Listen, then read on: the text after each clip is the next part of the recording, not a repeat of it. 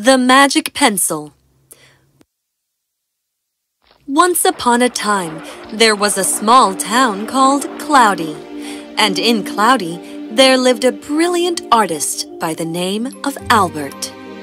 Albert was so good at his work that many times people mistook his paintings for real objects. He painted portraits of rich people in his town and earned well. He would carry his canvas everywhere and randomly choose a place and start sketching.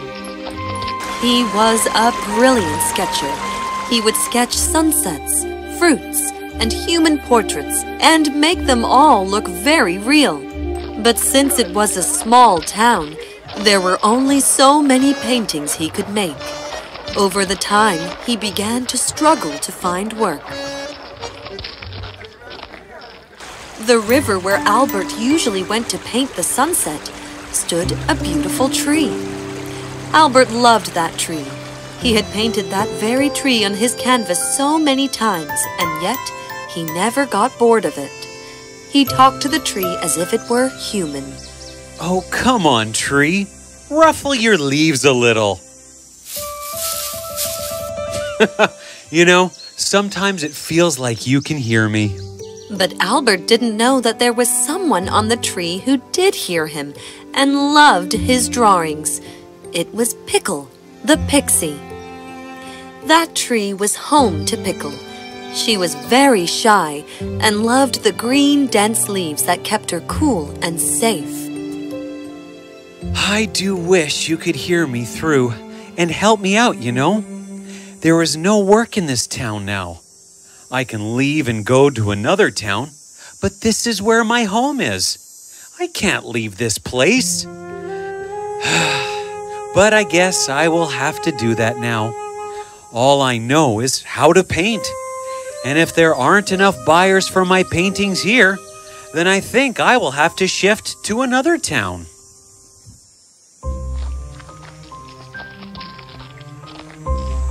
After Albert left, Pickle looked sad. Oh, I don't want him to go. I love his paintings.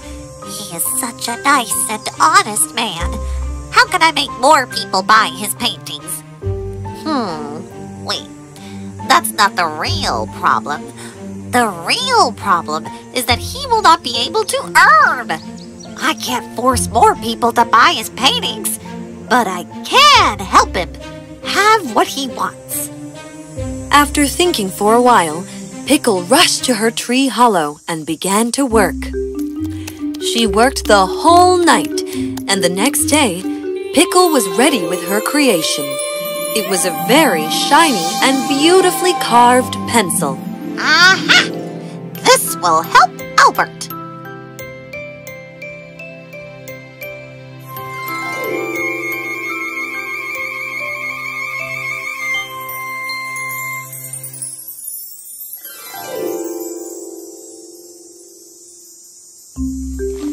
That afternoon, when Albert, as usual, went to paint his favorite tree, there on a rock, he saw the pencil. Wow, it's so shiny. It's the most beautiful pencil I have seen in my whole life. I wonder whose it is. Maybe I should not pick it up. The real owner will come looking for it. Albert left without painting the tree that day. He was very restless to leave the pencil behind, but he didn't want to pick up something that may belong to someone else. The next day, Albert went to his tree sooner than usual. He was secretly hoping to see that pencil on the rock, and there it was. Oh, it's still here. Maybe it doesn't belong to anyone. I have heard stories about this forest. Maybe they are real. Maybe there is magic in here.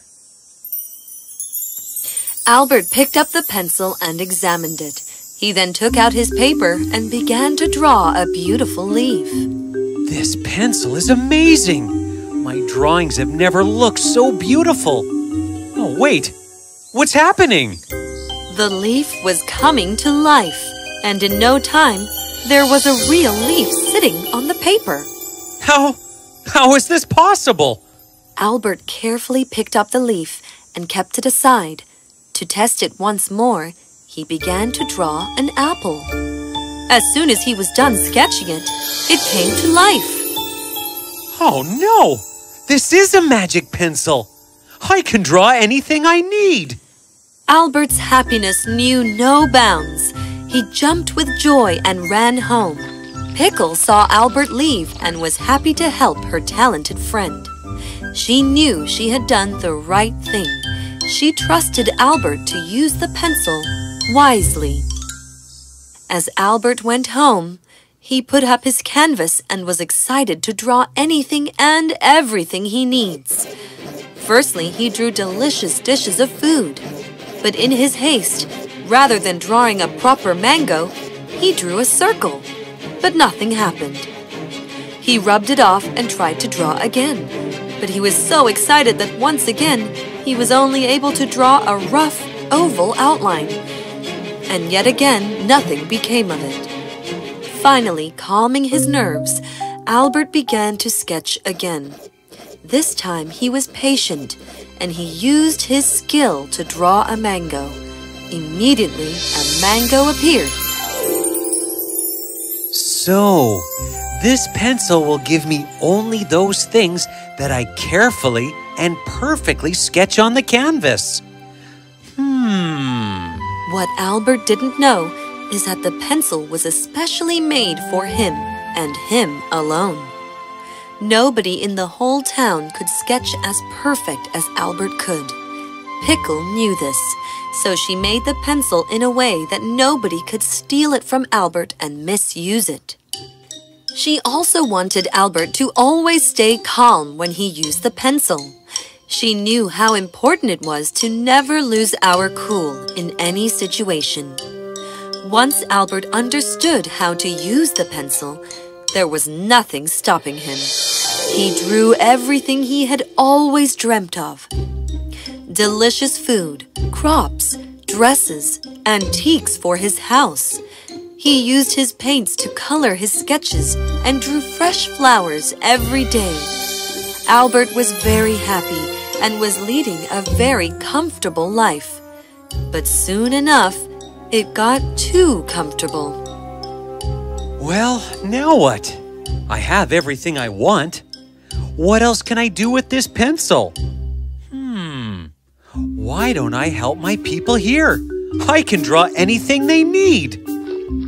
As decided, Albert went to all his close friends in the town and explained them everything.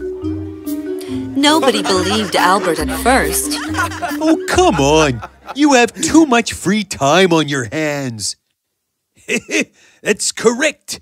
You have also started storytelling now. This is not a story. Wait, I will show you. Albert knew that his friend needed a tractor to work better in the fields, but due to lack of money, he wasn't able to buy one. Albert quickly took out his paper and carefully drew a tractor. Okay, now everybody step aside. Within no time, there was a real tractor standing in front of them. Everybody cheered for Albert. After that day on, Albert helped a lot of his people. He shared his gift with everybody, with no hesitation. People in Cloudy were generous and hard-working. Nobody ever asked for anything they didn't need. Days passed, and a tourist came visiting the town.